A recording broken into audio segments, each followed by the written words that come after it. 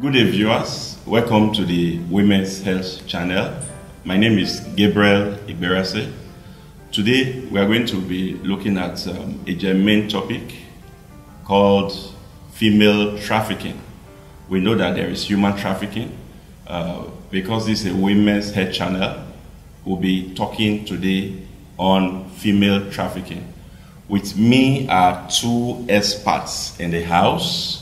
My immediate right is Dr. Edjeba Obule. She's a specialist obstetrician and gynecologist, a fellow of the West African College of Surgeons, faculty of OBGYN. To my immediate left is Dr. Ifeoma Oriahi. She's a public health expert and a fellow of the West African College of Public Health Physicians. Interestingly, I brought these female experts to talk on these aspects of women's health. And they will be looking at female trafficking.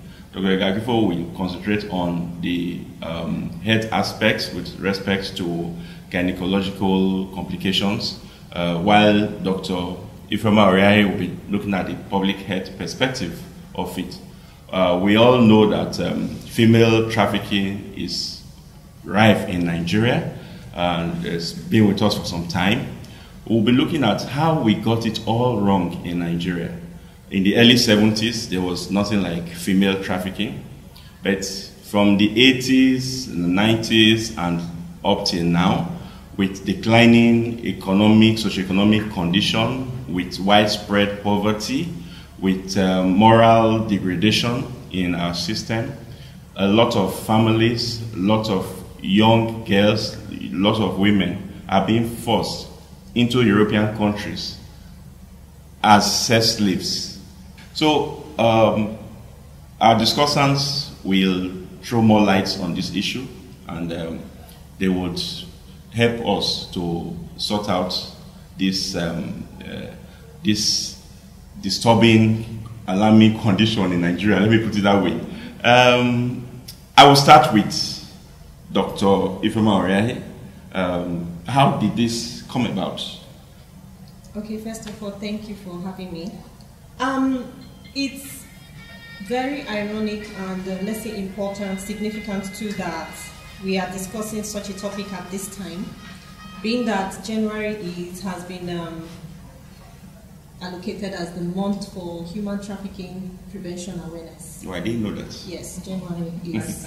And the day is actually on the 11th of January. So I think it's in a very wonderful, it's a wonderful coincidence. First of all, we all know that everyone has been listening to the news. Different issues of human trafficking and modern day slavery activities happening globally and then in Nigeria. When we look at the public health implications, it's a great burden when you think about it, because in the first place, the major things that are seen or seeming to cause this include poverty, unemployment, and most importantly, cheap labor. Everybody feels that if I can get it, even if it's a little job in the West, it will pay me so much more. When we look at, apart from that, it affects the individual, it affects the family. First of all, stigmatization. Let's look at it from that way. Stigmatization in the sense that everybody feels that we are living in a society where everybody wants to be big. Let me put that word, big. If you are seemingly from a poor background, people don't have that confidence anymore and feel that once their child goes to the West, it has a way of bringing them out of the poverty circle. Well, where did we miss it? Because when I was growing up, so long as your family name has integrity, yes, you know, people would have great respect for you. But where did we get it from? Where did we miss it? Values have changed. Yes, values have changed. Values have changed over time. Nigerians have grown to love pardon my French or my English, have grown to love money? Probably yes, because a large percentage of our people are poor. And everyone just feels that the economic crisis of the country has so restricted people from gaining what, for instance, if it were in some other countries, even a farmer can be wealthy. But here you have to struggle and feel that. So they feel that even if it is to uproot in the West, the person will have money. So when we talk about the family values, it's quite unfortunate. But nowadays you see that every family is in a bid for competition. This one feels that because my child is abroad, they are doing so well, my young child should go abroad. I think that's very significant. With the children these days always want to be relevant to their parents. I think there's that seated desire in most children to say, oh, I sent this money to my parents. My parents have built a house through me. You know, parents push their children unknowingly sometimes into this because they expect that during the festivities like Easter, like Christmas, like New Year, children should bring in a good chunk of the income made over the year. So I think in a way, indirectly, right, the parents too also have a role to play because of the expectations that they have concerning their children. Okay, maybe. Sorry, it has gotten so complex now. Okay. Even neighbors sell other people's children now. Kidnappers can sell their victim now for trafficking. It has become so complex. Even intimate partners. There was this case of a cohabiting couple. Yes. The guy sold the girlfriend. And the girl didn't know. She didn't know. He gave it the impression, because nowadays there are so many facade ways of painting it through advertisements for jobs. They make it look like advertisements for jobs abroad. Okay. They make it look like an education, you know. So most people just think, some people even put it as modeling ads. So people just think that they are going for something genuine, but the person that is involved it's a criminal act. Yes. I think it's safe to say values have changed. Yes. Because these days, it doesn't seem as if it's so important to get the degree. Because, forgive me, but we know that being top there doesn't mean that your intelligence is as good. People get jobs through connection and through other means, through bribes. So it doesn't look as if the values that once held high, like education, focus, diligence, are now as useful in present day life compared to how it was in the 80s, in the 70s, in the 60s. So values have changed. And I wonder how these values have changed. Because if I have a parent who doesn't think it is wrong to help me to pass my mathematics in my final exams in secondary school, then there's a problem, because that is the person who should teach me that it is necessary to read hard to get that degree.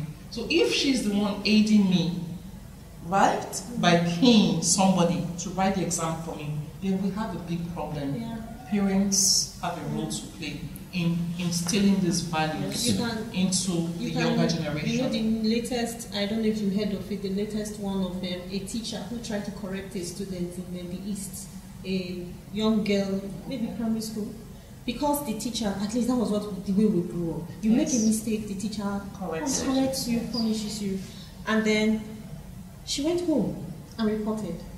And then the mom and the uncle came back in retaliation to the teacher. And they beat up the teacher? Yes, the teacher, I think she died. Oh, that's common. So you see that everything has changed. The values, the morals. Okay, for instance, why would you want a 16-year-old girl to be bringing money to the house? And 16 years old is a minor. It's a minor. How else is she going to get money? And that's child abuse. She can't teach. Yes. She can't run a company. Yes. She's not a doctor. She doesn't have a job. So where else will she get that money? So let's look at the concept of female trafficking. Okay. Dr. Warri, Yes. just educate us about the concept of female trafficking. Okay. Let me start broadly. Human trafficking is the purpose of trading people for the purpose of work. It could be sex, it could be labor, but being that we are concentrating on females, you see that females constitute about 80%, especially when it comes to sex trade, and so on and so forth. And 50% of that population are minors. Yeah. So you see that the public health implications are so vast. Human trafficking means that people are being lured involuntarily, there is better life somewhere else. People are being cajoled. And then, because of the factors or the reasons I have listed before, poverty, unemployment, cheap labor, people are easy to buy. And we must not forget that it comes with its own consequences.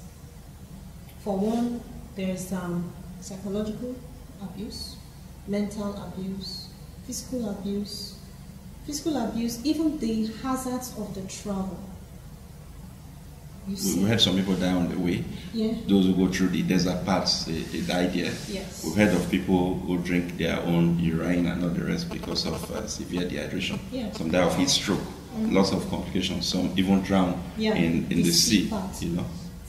So how do we get our people, especially our youngest and women, who are being coerced, cajoled, as you said, who are being told lies that there is luxury and they'll get to the Eldorado when they travel? How do we stop them from, going to these hazardous journeys? Okay, so when we're going, let's say, down to the basics, prevention is better than cure. So how do we prevent it? The first thing is that there has to be some laws. That's what we call primordial prevention. We have laws in Nigeria now. Yeah, we I'm sure there are laws. We have laws in Nigeria. Okay, fine. Then we have health promotion and health education. This is one media that I feel that is a good channel. But not just stopping here, we have to look for ways to reach people in the grassroots. Maybe by town criers, flyers, something to come down to their level. You have to, even if you have to write it in pidgin English. Okay. Yes. Meaning that we have to also improve our cultural values, moral values, spiritual values, and our pastors, priests, and imams. That is an aspect. It's a very thin line in Nigeria. Yeah. When you are beginning to talk about spirituality, it becomes a debate. Because I even heard that before they go to countries like Italy, that they go to pastors for prayers, and they go to religious native doctors for charms and all the rest, fortification. So how do we tell them that it is not easy abroad? You don't get dollar on the streets of America easily. How do we stop them?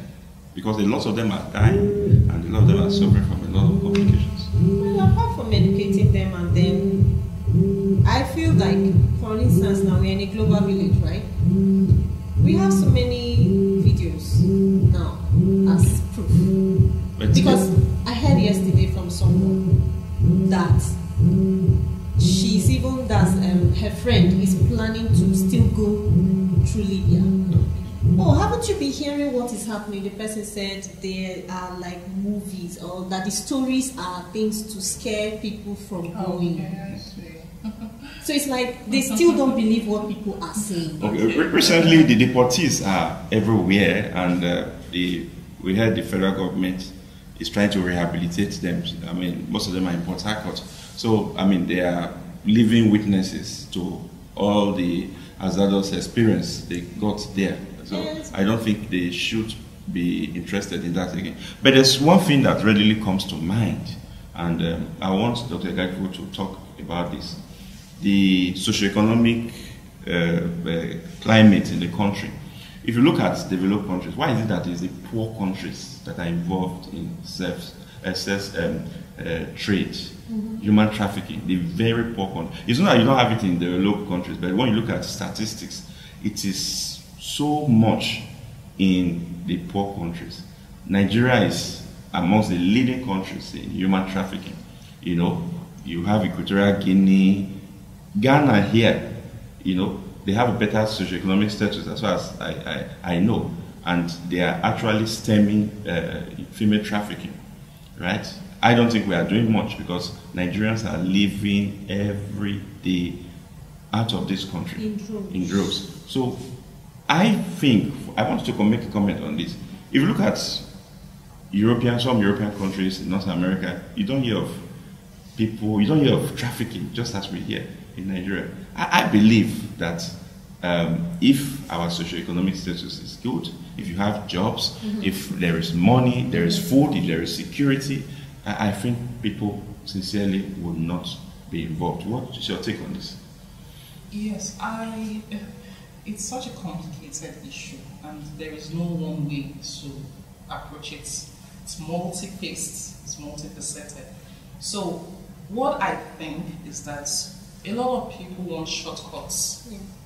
It is that desire to get rich quick that is the issue. It is an attitudinal thing. And if 80% of the country believe that, oh, if I do this quickly, I will get rich quickly and I will get to the rich land quickly.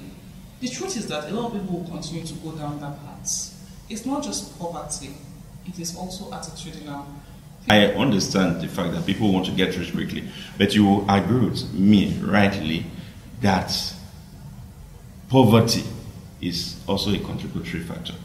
You know, I'm a doctor, I have a job, but assuming, I wasn't employed, I'll be wondering, what would I do?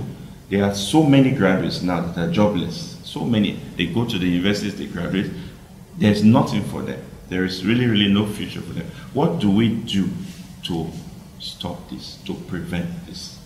You know, the population of the world has grown over the decades. Yeah. And if you say poverty is the reason for why people do what they do now, It's amongst the reasons. Yes, one of the reasons. Yes. I think there has always been poverty. Yes. There has always been poverty. And we are not the only poor Yes, and we're not the, well, I don't think we're the poorest. No, we're Nigeria not. is actually regarded as one of the rich middle, poor countries. middle income. Yes. So I still want to hold on to that ideology that this is more of an attitudinal thing.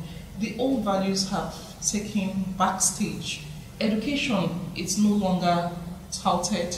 Hard work, diligence, these are not things that are praised anymore. We don't praise honesty. If a man comes back home and tells his wife that he had this deal that was offered to him, but he didn't do it because he doesn't think it's honest, I tell you, 90% of wives are not going to cook for their husbands that evening.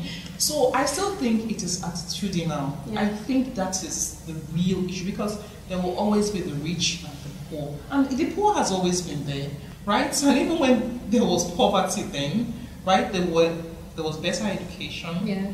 Okay, there was better, people were more focused, people were more diligent. There was better family values. Yes, and the families were still intact. We're more often than not intact. These days we have broken homes, so automatically there's a problem, right? Families are disrupted, communities are disrupted. I heard a story and the thing surprised me. I'm not going to name the community because the aim of this talk is not to point fingers. But there was this community that a big industry came to, and then the industry offered the community 247 lights in Warri here, 247 lights. They said, no, they don't want that, just give us the money. Right? So they would rather have the money Than the light. than have the lights. Than the And they electricity. would rather use the money. So that's an attitudinal thing. It's not Exactly. poverty. Whereas there are so many things we can do with electricity. You can use electricity to make you money. can use it to create jobs. Imagine having an industry in a community that there's always lights. I think So you don't have to buy diesel all the time. You don't have to. So it's like she said, it's just the mentality. I think it is attitude now. And I really think that. Okay, so where did we get it wrong? And when did we get it wrong? Why did we lose the original gold, the moral values that was bequeathed to us by our forefathers? I think we became too busy. Became too busy to raise up children, right? We are working 8 to 5. Before some people in Lagos get home, it's past 2. I'm also guilty of this. I'm very busy. Okay, is that why we have corrupt leaders at all levels? Because if you are a leader and you are in control of state funds, national funds, local government funds, and this is not evenly distributed, right? I mean, those people who do not get from, the national cake would be forced to do some other things. So you still don't agree with me that corruption is part of this unequal distribution of resources amongst the populace is part of this? I agree. Yes. But it's just that I'm tired of blaming corruption. Yes. We've been blaming corruption for everything now. It's like corruption is now a human being. Any small thing where it's corruption. Okay, fine. What is the way forward? Let's use China as a case study. China, they are more than us. So we can't say it's our population. You see, they have this form of structure now. Corrupt leaders are being... They are killed, they are executed. In fact, they are killed. If you are found corrupt in China, you'll be killed. I learned, I've forgotten which of their officials, that had a school built. Corruption charges came up from there. Where did you get the money to get a school? To build a school? Do you understand? So in Nigeria, nobody would ask questions. Yes. All they want is that you have money and you are rich. Well, even if you never worked for one day, provided you've got the money. It's a circle. It's a circle. Poverty, attitudinal problems, corruption. It just keeps going, because even the people that would have acted as the force, just a little money and it's all over. In the next, please, I would like to add something. Yes, we have a crisis on our hand. Now, I know that I'm not financially equipped to take care of 4 children, okay, and I work. Now, a man who doesn't have a job, his wife probably maybe is a petty trader. If you calculate all that is on her tray, it comes up to about maybe 2,000, and maybe she will sell about 500 a day or so. She will have 6 children. So the problem is multifaceted. There are many faces to it. These are the problems. Wrong decision making. When you know that you do not have the capacity financially, emotionally, psychologically to actually bring up citizens that will be useful to themselves as well as to the country, why make the journey at all? So are you saying we should revisit the family planning policy? Definitely. I think it's more of an individual thing. Okay. Right? Because everybody has the rights, human rights, right? Yeah. You have the right to have the number of children that you want to have. Let's Dr. Edjeba quickly tell our viewers the health consequences of female trafficking. She's a specialist obstetrician and gynecologist. Yes. The problems of female trafficking are not just the infringement on the sexual and reproductive health rights of the woman. There's also the big issue of sexually transmitted infections that range from pelvic inflammatory disease, that range from infections with Neisseria gonorrhea and other organisms, and even gets up to the stage of cancerous illnesses. So, female trafficking exposes girls and women to this. Okay, when there is a setting of sexually transmitted infections or pelvic inflammatory diseases, such women will have problems in the future with their reproductive health. It becomes an issue because sometimes these infections are actually asymptomatic and they destroy the tubes. Okay, and then the time when the woman is ready to settle down and start a family, she wonders, it becomes an issue. Proper fertility management is not cheap. There are investigations that have to be done in order to identify the organ that is actually involved. Okay, so you as in effect setting yourself up for problems in the future. Now, sexually transmitted infections and pelvic inflammatory diseases are just one small ball game. At least life will still continue. What about HIV/AIDS? Exactly. Now, when hepatitis B and hepatitis C. Hepatitis B and C, it's almost, well, for the poor, it's like a death sentence for the poor, right? Now, what about the cancers? Cervical cancer is sexually transmitted. It is not spiritual, like a lot of our women think. It really is not spiritual. It is sexually transmitted.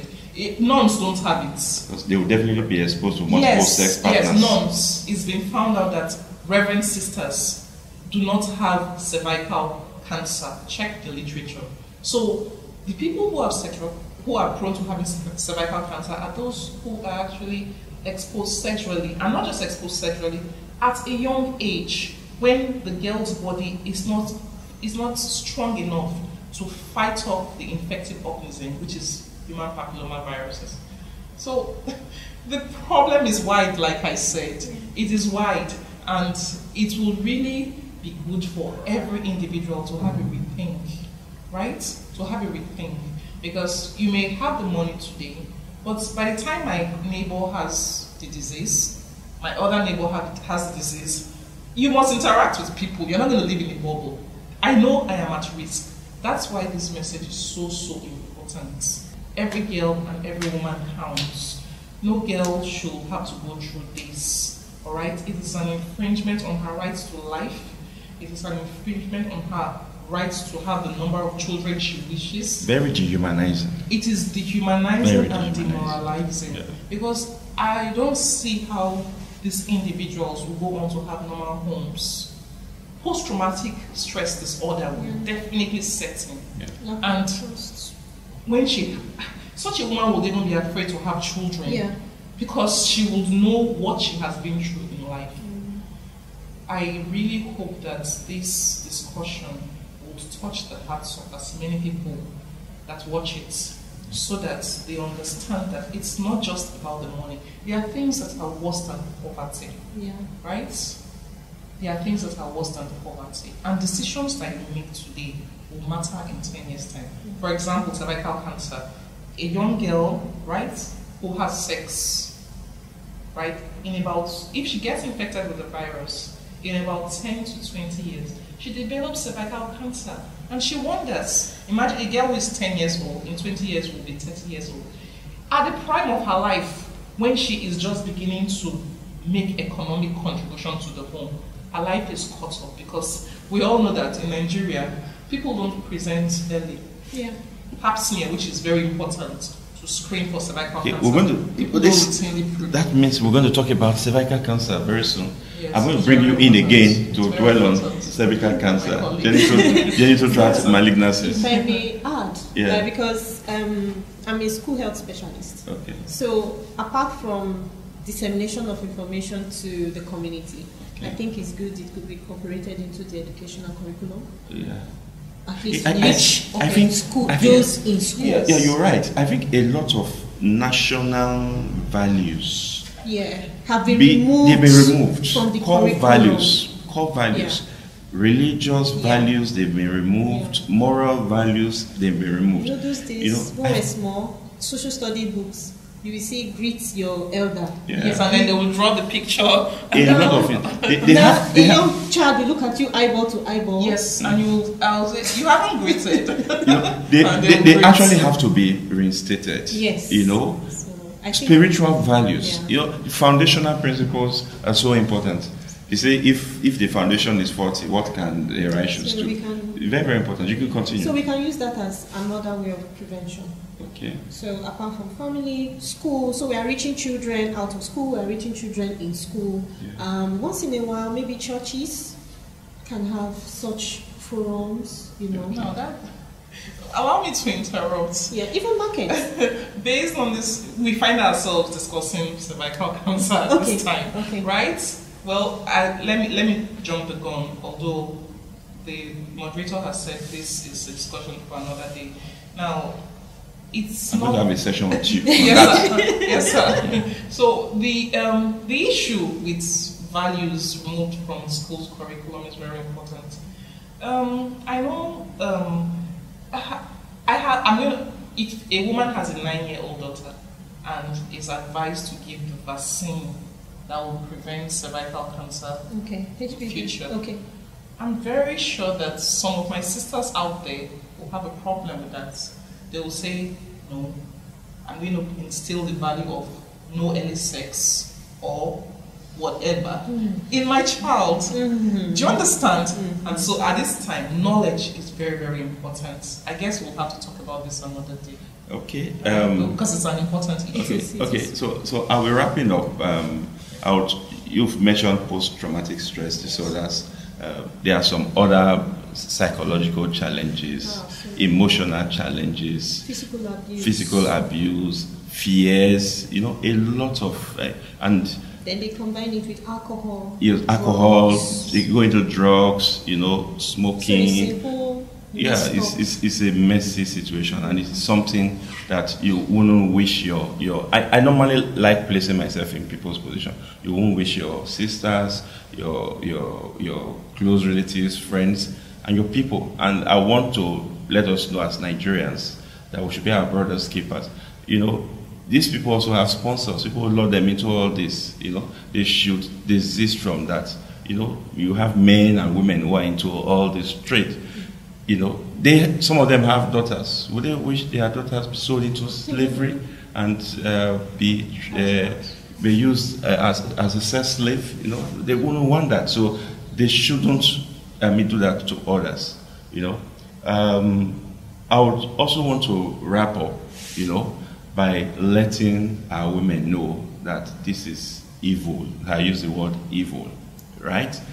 Female trafficking, any form of sex exploitation, any form of sex slavery, sex trading, you know, human trafficking should be stopped, should be abolished. And I want Nigerians to know that they should find something to do in their country, no matter how difficult. You start small, and by the grace of God, you end up big. There's dignity in labor, and it is not so easy outside as a lot of people think.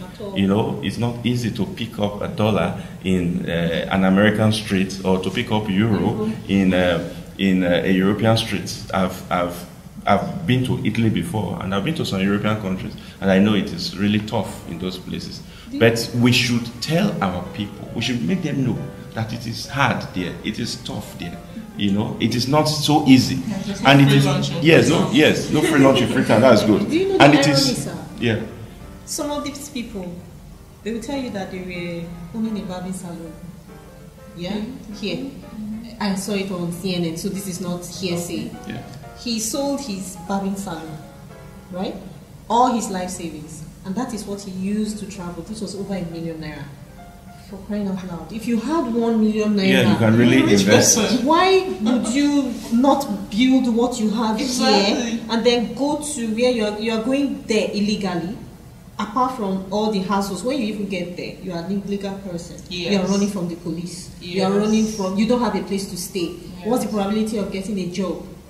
So it's like the risk outweighs so much. So thank you very much for coming. I want to appreciate Dr. Egagifo and Dr. Oriahi. Viewers, you've heard it all from the experts. Female trafficking is evil and it has deadly consequences, very harmful consequences. We should keep talking, we should keep educating our people, our priests, our pastors, our imams, our elders, our traditional leaders, our governmental leaders should keep talking to our young girls, talking to our young men, talking to everybody that it is not so easy outside and they should desist from this this trip. You know, though they did not agree with me that improving the socioeconomic status of Nigeria would actually help to reduce that. But I think that if our socioeconomic status improve seriously, that at least we'll have some degree of reduction in the incidence. But I agree totally with them that we have lost our moral foundations. We have lost our spiritual foundations. we've lost it all. And all we're interested in now is the get-rich-quick syndrome. And that continues to widen the rich-poor gap. Yeah. Because everybody's interested in money. Everybody's interested in how they will trick their neighbor and get some money out of the person, you know, and that should not be. That should not be. So, young girls, young women out there, it's a lie. Please desist from it. As we're talking, I know they're trying to convince somebody that you get to Italy, you will make money and all the rest. No, you are going to, your body is going to be destroyed. Your soul will be destroyed. Your spirit will be destroyed. At the end of the day, you are completely destroyed. And money will pass away. This money will pass away. It's good you have that knowledge. So thank you for coming again. Thank you. I appreciate you coming. Thank you very much.